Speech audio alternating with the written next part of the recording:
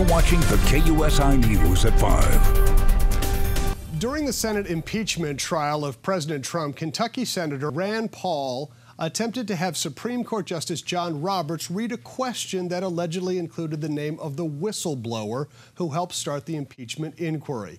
When the Chief Justice refused to read the question to protect the identity of the whistleblower, Senator Paul then later read the question on the Senate floor. Well, in response, YouTube removed a video that showed Senator Paul reading that question and allegedly saying the name of the whistleblower. YouTube said in a statement, quote, "Videos, comments, and other forms of content that mention the leaked whistleblower's name violate its community guidelines and will be removed from the site." A YouTube spokesperson also said that they have removed hundreds of videos and thousands of comments that contained the name. So joining us now to discuss this issue, how YouTube decides on what videos to censor, and also Democratic presidential candidate Michael Bloomberg's efforts to buy memes on social media, is YouTuber and author Mark Dice. Good to see you, Mark. How are you? Thanks for having me back. So let's talk about Rand Paul. He tried to get the name of the whistleblower out into the public perception, the public eye, and YouTube shut him down. It's out there online. People can find it if they want to, but talk about just the idea of this kind of censorship and what should be censored and what shouldn't be censored.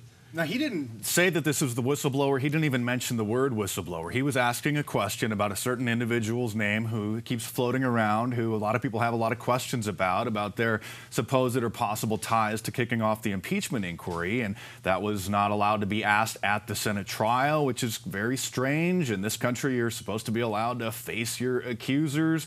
So he asked the question on the Senate floor, posted that video on his personal YouTube channel, and it was censored. And that's a very strange position for YouTube to be in, because just to mention somebody's name, now you can't post somebody's address, you can't even post somebody's personal email online on social media. That's called doxing, that's against the terms of service. But to just ask questions about a government employee now is not allowed. If you type his name onto Facebook or even into the comments on YouTube videos, it will be censored. Now, if this was during the Obama administration, and things would probably be a little different because these Silicon Valley titans tend to be very liberal-oriented companies. And I think there's a lot of double standards when it comes to enforcing their terms of service of what they will and will not allow on their platforms. Yeah, if you think about just in general what should be censored and what shouldn't, I understand that we try to protect rape victims' identities and maybe the identities of politicians' children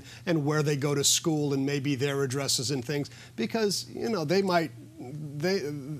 harm could come to them if people know certain information about individuals. Do you see some kind of a line where maybe some things should be censored? We're talking about the constitutionally protected right to face your accuser, to question them. And again, Rand Paul didn't name this person as the whistleblower. He was asking questions about a government employee.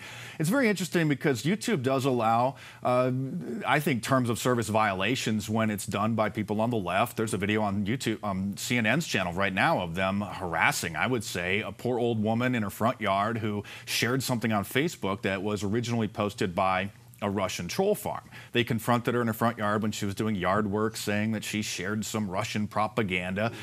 It mentioned her name. You can see the address on her house. And is that not harassment? Is that not violating her privacy? That's allowed on CNN's YouTube channel. But a member of Congress isn't allowed to ask questions about an individual that may have been involved in kicking off an impeachment inquiry to try to remove the President of the United States. It doesn't seem right. Let's move on to Michael Bloomberg. He's running for president. He got into the race late. He's a billionaire and he's spending lots of money. And one of the new things he's been doing is trying to get on social media more and more. He hired a company called Jerry Media to come up with these self-deprecating memes, and we've got a few of them. And let's just show some of them. Basically, this is kind of a screenshot of what appears to be a conversation with Mike Bloomberg and this, what is it, golfers doing things. And it says, "Can you post a viral video of me hitting a hole in one? I think something like that could be fun and engaging during the Democratic primary. and then Golfer says, can you send me the video? And then Bloomberg allegedly says, no, you have to make it.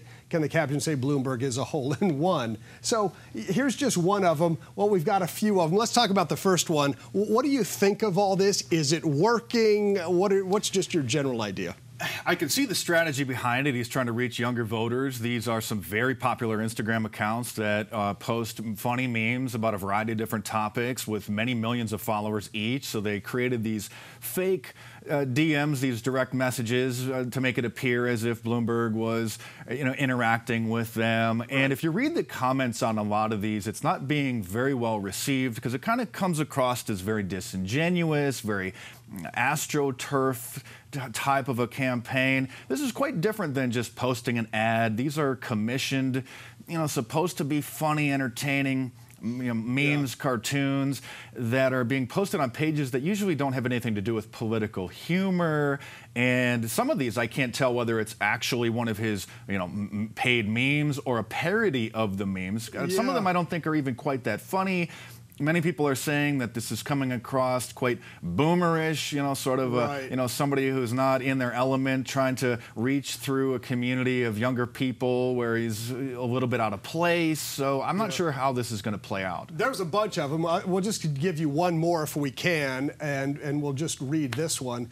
Here's one from Do You Even Lift? Hello, congratulations on your followers, Bloomberg says to this influencer. Can you post a viral video of me doing 30 push-ups? I think something like that could make me look like a strong candidate during the Democratic Party. And then, of course, Do You Even Lift says, can I see the video? And Bloomberg responds saying, sending now, I tapped out after 13. Should we loop it? Cute, maybe funny. Anyhow, this is all scripted. Here's one from Kale Salad.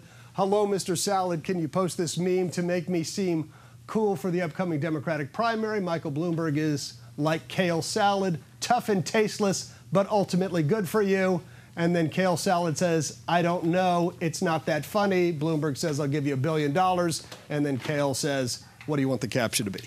President Trump has a very strong and committed following online that create organic memes for him, many of which he has reposted himself, and that's more authentic. People on Reddit, people on Instagram that are making art and sharing it, and it goes viral. So this is trying to synthesize that, and many Bernie supporters are not very well receiving this, okay. And he has a pretty strong online following as well. Bloomberg doesn't quite have that. A lot of his supporters tend to be older, not so social media savvy. So on the surface, I can see that this is a very interesting idea, maybe something to try, but he may be going a little overboard, and it might be sort of backfiring a little bit with people seeing that it's quite inauthentic and AstroTurfing. Let's see if it's a hit and a miss, or a swing and a miss, or a home run. Time will tell. Mark Dice, good to see you, Mark. Thanks to be back. Thanks for coming on the program. Be sure to order my new book, The Liberal Media Industrial Complex, from Amazon.com, or click the link in the description below.